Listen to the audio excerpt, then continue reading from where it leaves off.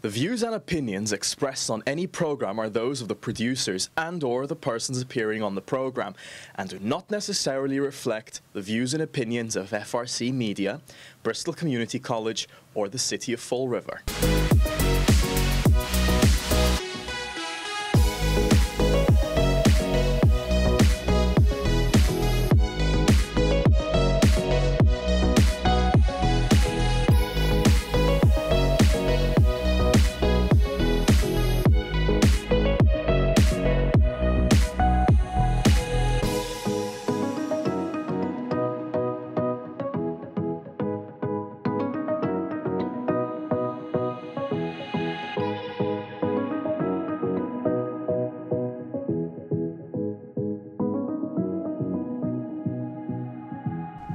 Hi everyone, welcome to Artist Corner.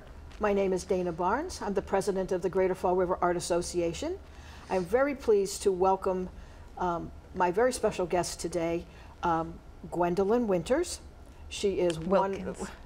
Wilkins. Wilkins. Sorry about that. That's just a thing. She is one of our newest artists in residence. She also is our one and only teacher at the present time. She's been doing a lot of teaching of all ages for our organization.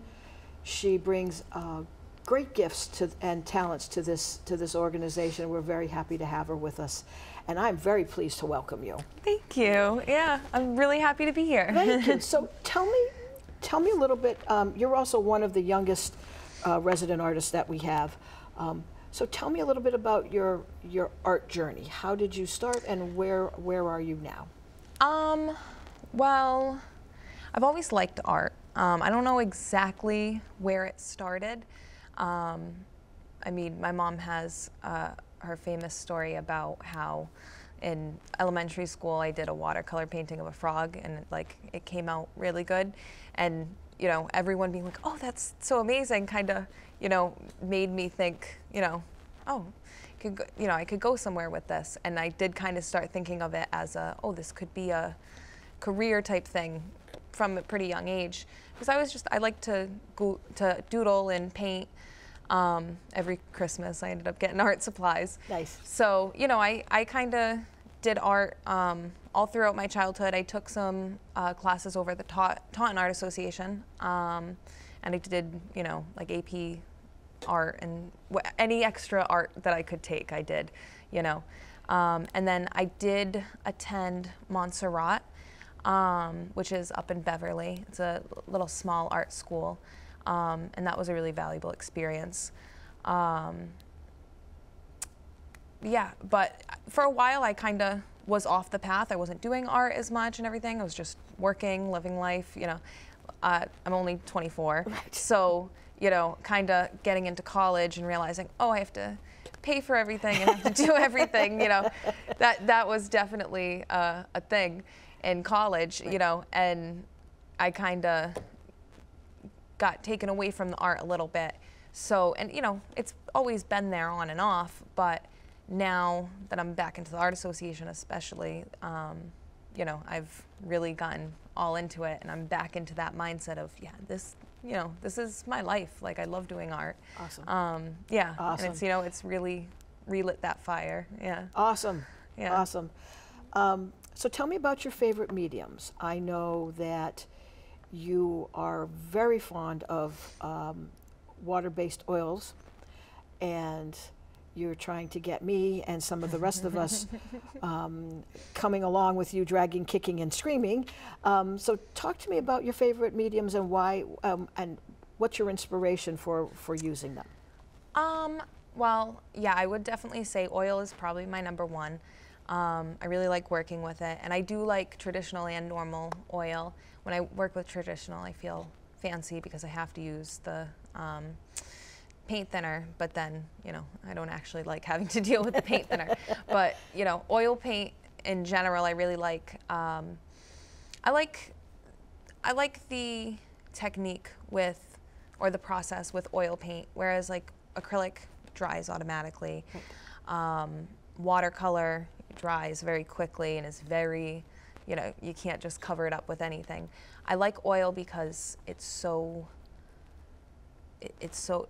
easy to play with, you know, like it gives so much room because of the drying time and because it blends so well and the pigments can be so bright. It really gives you an opportunity to take your time and, you know, and I think that's really important when you're doing art. A lot of people, me included, get really caught up on this, you know, this isn't right and this isn't, and oil is a good medium for that in my eyes, because you have the time to say, okay, I can play with this and I can, it's not my watercolor painting that if, you know, I cover that white spot, I can never get it back, you know. You can always cover oil, you can just keep going, you know, and I really like that. You know, I'm doing the charcoal class for the kids, and we were talking about why charcoal is good in that way too, where it can be same thing for oil and charcoal. They're frustrating, but also cool for the same reasons, where it blends easy and it, you know, and you can kind of find the picture. It's not as much of a, you know, you pick up a pencil and you draw and you have a line on a paper, right, and you feel so pressured to get it right. You know, I like mediums that kind of just let you play with it and awesome, go from there, you know. So tell me about your, about these, I learned about them, and I'm sure lots of people out in the world know about them. Talk to me about these water-soluble oil paints. I watched you instruct a group of young people doing that, yeah, and they seem to be really fascinated with it. And it sort of fascinated me too, because my biggest grump, and I've told you before, with oil is that it takes forever to dry. I'm not a really patient, personally I'm not a really patient artist, yeah, but I appreciate everybody who works in oils, and it just fascinates me. So tell me about this happy little medium. Well, so for the water-soluble oil paints, it's interesting because they obviously, water and oil don't mix, but they are still actually oil paints. Okay. There's an additional solvent to it that makes it water soluble, but it is actually oil. It's just that it has an added component to make water be able to break it down, which is cool because a lot of people they're kind of turned off to them because they think they're not real oil paints, and they think they're not going to get as nice of a result. But it is, you can get oil paints that are just as pigmented, just as thick, and it's a really good medium. And the drying time definitely is a bit lower. It's still oil paint, so it still takes a little bit. But yeah, no, it definitely, for it, the water that evaporates out of it does help with the speeding up the drying time. That's also why it doesn't dry right away, is because it's still the oil. Just oil paint. Yeah. But yeah, there are also other mediums that you can mix into oil paint, because there's linseed oil and things like that. But that was something specifically for that class. I was doing a lot of research on different mediums you can mix into oil paint. Right. And I didn't even realize how much you really can change the consistency, the drying time. It's, definitely an experimentation thing because it affects things like the color or the luster of your paint. But, there's definitely a lot of room to make that medium work better for you. Awesome. Yeah. The cleanup. I'll get you there. The cleanup, I noticed, was a lot easier, especially with young people. Instead of trying to use either turpentine or linseed oil or something like that, they could literally go downstairs to the slop sink in the Art Association and clean with soap and water. Yeah. Which I always think is especially for young artists, I think is really important, the ease of cleanup, because nobody has enough patience to, just have your brush tucked into a linseed, soak for a while, and then somebody has to come back and clean it, 3 or 4 days later when it's all done. Properly dispose of everything. Exactly. It's not make going sure down you don't the have drain. something with fumes, right. The whole nine. Yeah, honestly, that's my biggest reason that I like the water-soluble paints, is because it's just so much easier to clean up. I'm a very messy artist, messy person. You know, my That's why I like students are. Yeah, thank you. You know, my students are messy, and I always tell them, like, art is messy. I'm messy, and it's nice when the messy things aren't going to stain everything that touches. And oil paint definitely will stain everything. And the water soluble, you've got a much better chance of being able to fix that situation. I have done it with both water soluble and not. Trust me, it's a little easier. Nice. So I also have said that you are our instructor for the time being. Miss Gwen has all of the ages of all of the classes at this time. She's teaching, she's instructing our youngest ones, ages 6 to 9. She's also instructing our middles, as we call them, 10s to 12s. She's also taking on the teenage group, which we're developing again for September. And she's also doing some one-off kinds of classes, instructional opportunities for ages like 10 to 14 who want to try some things. So talk to me about the charcoal. Why did you pick why go with charcoal for this? I know we did one water-soluble oils. Talk to me about the charcoal. So originally the charcoal actually came from one of my students who she takes my Saturday class, and she took the oil class, very, very talented. And she wanted to do charcoal. And so she was the original idea, but I automatically loved the idea because I really enjoy working with charcoal. And I think it's a really good follow-up from oil because a lot of the same limitations and benefits of those mediums are similar. Like I said, they both blend very easily, and that's a gift and a curse. And that's something to let be a friend, not a why can't I get a line? Like that's something I was saying to them in class yesterday. You don't always need to have a line. Charcoal sometimes lets you have ambiguous areas and things like that. And I think, especially for that age group, that is good. It's a constant reminder of you don't have to be perfect. Don't try to be perfect, and to trust the process. And I feel like that's a good medium for that. It's very forgiving. You make a mark, you can cover that mark up or erase it. I think it's a really good medium to start with. And I'd like to introduce the kids to different mediums. Not everyone has as much interest in different things, and this is kind of a good opportunity to dive into that one material. I like it. Yeah. I like it. I noticed the young ones last night they seemed to be having a good time. Yeah.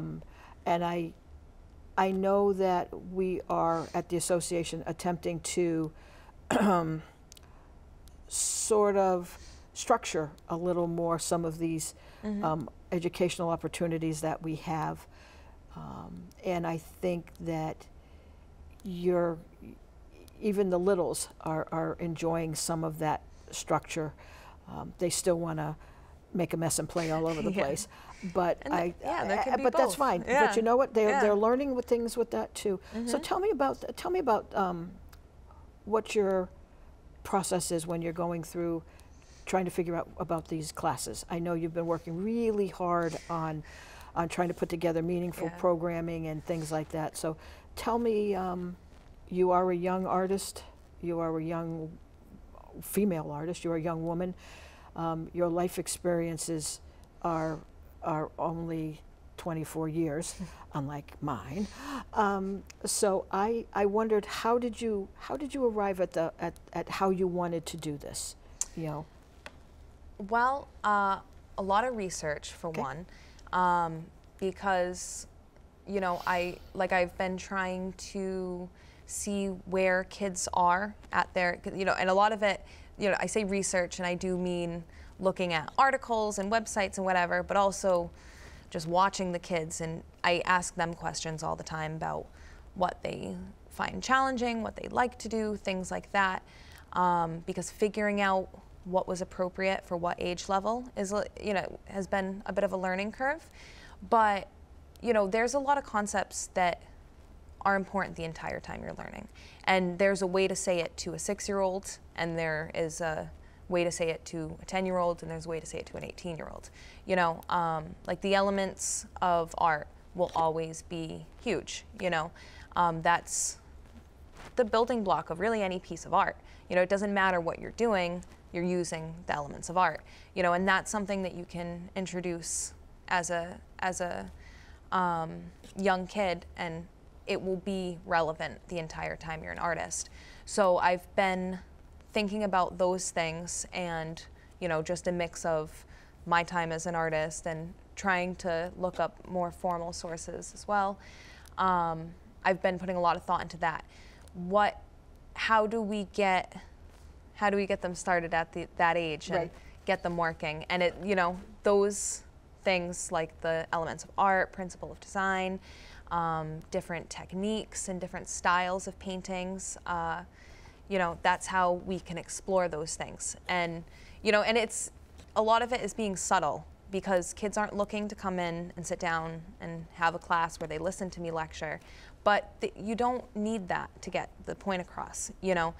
Continuing to use the words like color theory and composition, and getting them familiar with terms and ideas, and asking questions, well, you know, what would happen if you did this? And getting them to explore things on their own.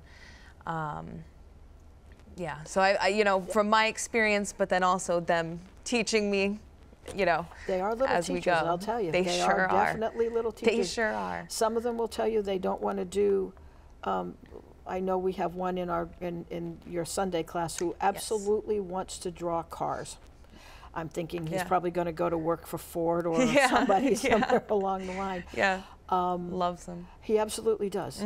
He absolutely does, and that is his jam. You know, that is all about what he wants to do. So how do we as an organization, and you as a teacher, work with someone who has a real targeted interest? How do we maybe encourage him to, yes, do that, work with his targeted interest, but also maybe sort of gently guide him to something a little bit more? Well, you know, I think that going on again with, you know, things like the elements of art and things like that, you know, like in his case, he wants to draw the cars, and he wants to draw them specifically in marker or pen.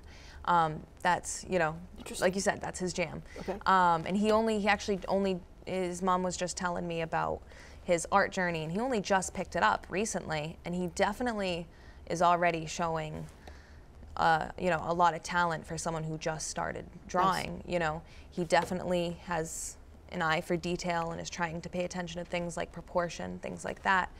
And, you know, I've been thinking about him. I think that, and when I am thinking of lessons for each age group, I try to keep this in mind. Not every artist wants to paint or draw, or, you know, people have different skill levels, but also different interests. And, you know, like someone like this student, how can I have him still have this piece that he likes, but incorporate something else? So I was thinking with him, you know, like collage work is big. I like, you know, we've discussed this. I like collage work where you draw and paint. Right. You know, and that's something like we can incorporate there. He can draw his cars, and then we can turn it into a 3-dimensional thing, or we can turn it into a collage. And, you know, thinking creatively, how do you make this car differently? At least start with a different thought, you know. Right. And I know some of the littles, some of them are very much, all they want to do is draw. I know we have all manner of opportunity for them to use all manner of artist mediums and things like that. And I know we try to give them every opportunity to try like oil pastels or acrylic pastels or watercolors or acrylic paints or modeling clay, collage, assemblage, and things like that. How do you reach them? Because you have reached them, You have reached a lot of them. I've watched the classes, and I know that you've reached a lot of them where they're at. And I'm noticing a lot of growth in the ones that are there. And I see that. And I just wondered, how do you get the kid who wants to do collage, doesn't want to do anything else, the kid who wants to draw, everybody else who will do whatever you want them to do, and oh, by the way, I don't want to do any of that, I want to play with clay. Yeah. How are you handling that? Well, one, I'll say thank you for saying that you see that, because that is good to hear. Because I definitely, I put a lot of thought and effort into each individual student and what they want to do, what their skill level is. Because like you said, like, I do want to meet everyone where they are. I think in art, that's really important. Art is all about self-expression, and it's supposed to be a piece of you, and I think everyone should be able to do that. I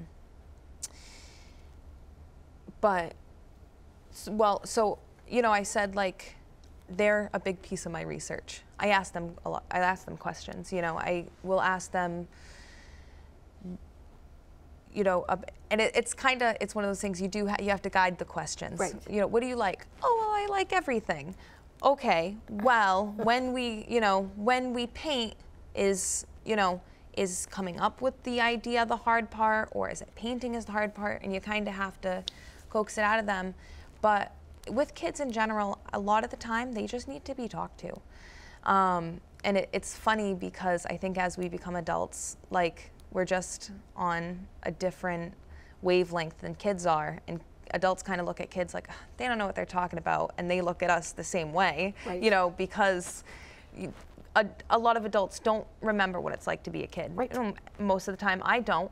But when I'm talking to my kids, I try to put myself in their shoes, and ask them from there. And I think dealing with people in general, but also dealing with kids, that's really a big piece of it, is, just communication. Excellent. Like, this is what I'm looking for from you guys. If you're looking for something different, why is that? Let's get somewhere with that. Perfect. Yeah. So let me circle back around to your personal art. Where do you see your growing as an artist? Because I've seen your work. I know you do a lot of portraiture. I've seen a lot of portraiture in your studio. So talk to me about what do you want to do with your art? That's a good question. Now that you're going back to it, and you're learning to love it again. Yeah. You're reacquainting yourself with this gift that you have. What do you want to do with it? What would you like to do with that? That's a good question. I thought so.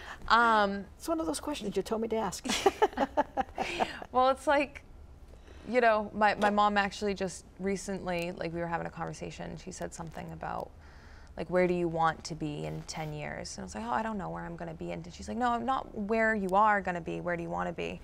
And you don't have to say what job you want, or, like, what do you want to do? And I was like, I don't know. I want to be somewhere warm, eating fruit and painting. And I've kind of tried to keep that mentality. She's like, oh, that's simple. That is simple. I want to keep that mentality, because I'm not sure where I want my art career to end up. I've thought about like getting involved in e-commerce and trying to sell some of my designs as different types of products and stuff like that. Also just prints, but other products, because I also am interested in that as well.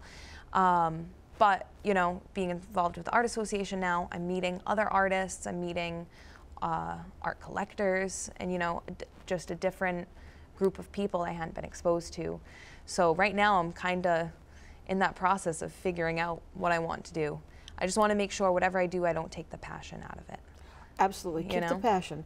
Keep that passion. I know that the artists in residence will have their show in the main gallery beginning in September. So all of us who are happy, joyful artists in residence will have their artwork hang for the main gallery, and as well as having their studios open at various different times. I know we're also going to be participating in a fall open studio call again in October. So I think that it will be a great opportunity for you as an artist in residence to step out of the teaching role that you're so focused in. Yeah. And it's so necessary there. Yeah. I can't tell you, I watch a lot of those kids come and go, and they really do, like, they're happy and joyful coming up, running up and down the stairs and running all over the place. Look what I did today. Yeah. And I want to make sure that you as an artist and as a gifted artist also have an opportunity to express yourself and have your art be in that building and hanging on walls too. Thank you. Yeah, and I'm, you know, I'm really excited about that, like the upcoming show and the open studio, because last time we had an open studio, I had just moved in. Yep. Didn't have any complete work. Half my stuff was still put away, and I haven't really been able to be involved with a show or an open studio with my work like that. So now, you know, I am going to submit as much as I can to the upcoming show, and I'm really excited about that. It's like I said, you know, I'm not 100% sure where it's going, but I definitely feel as though I'm in the right place to walk in the right direction. You know, I've loved working with the Art Association. I really like the people there, and you know, and it really is. It's helping with the art in a lot of ways. I'm inspired to be there in general, you know, and it motivates me to want to do these things. Excellent. And now that the class is kind of getting that structure down, I can go back to, okay, what do I want to do with my time? Exactly. Yeah. Exactly. Because you, like I said, you're a gifted artist, and I have had the pleasure of seeing your work hanging in your studio. If you had to do, is there any form of art? Let me change that. Is there any form of artwork that you have not yet tried that you want to try? That I haven't tried. Or that you want to explore more? That maybe you did try it and it's like, well, maybe not. Well, I will say that we were talking about doing a watercolor course after the charcoal, because for the charcoal we're doing 4 weeks of an introduction, and then it's going to be 4 weeks of portraiture. You know, like you said, that's my favorite. And I think charcoal is a good place to start with portraits. Okay. But I'm thinking after that we might do watercolor. Okay. And that's a big step for me, because I have worked with watercolor plenty of times. And you know, I've used it in class, I've used it in my own time, but it is not my medium of choice. Really? Yes, watercolors can be very frustrating for me. Yeah, you know, it's like I said, I love my oil paints, and the fact that I can keep adding to them, and I can keep, you know, whereas watercolor feels so daunting to me. It's like, oh, this fresh page, if I mess it up, you know. So it's always been a kind of a difficult medium for me. When I got into watercolor pencils, I actually I have a really fun time with those. That is what made me say, okay, yeah, watercolor is actually all right. Yep, you know, we'll go with the pencil parts instead of all that. And that, you know, and that is something that I'm excited to explore more as I put that together, because I want to get back into that. Yeah. Excellent. Well, I can tell you this has been a wonderful experience. I'm so happy that you said yes to doing this. And you can follow Miss Gwen at the Art Association. If you have anyone who wants to have a class with her, she's a phenomenal teacher.